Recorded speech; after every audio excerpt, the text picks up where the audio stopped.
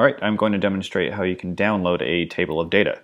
So first I'm just going to insert a Google map, and I'm doing this because we have provided a table of data for this map. So we can double click on the map over here in our outline and select our table and see this table of data.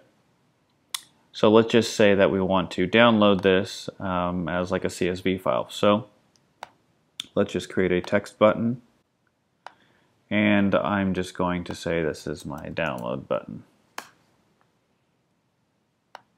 And sure, let's give it a background color.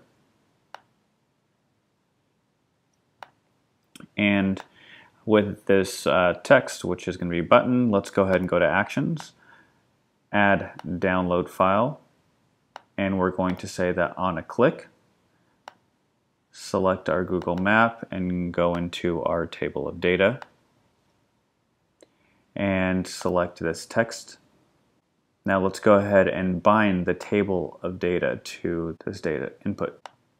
That's it. Let's just go ahead and go to preview, click download, and we will see that it has successfully downloaded.